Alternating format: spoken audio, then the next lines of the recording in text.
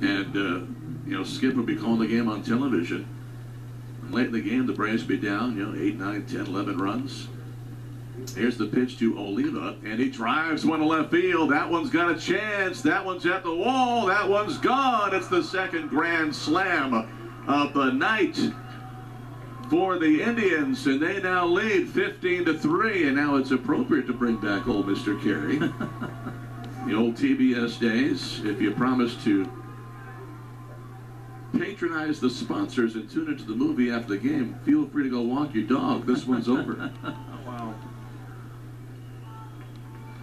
One of my favorite Skip Carey lines of all time.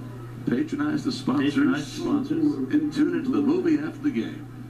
Feel free to go walk your dog. Well, this movie's become a nightmare.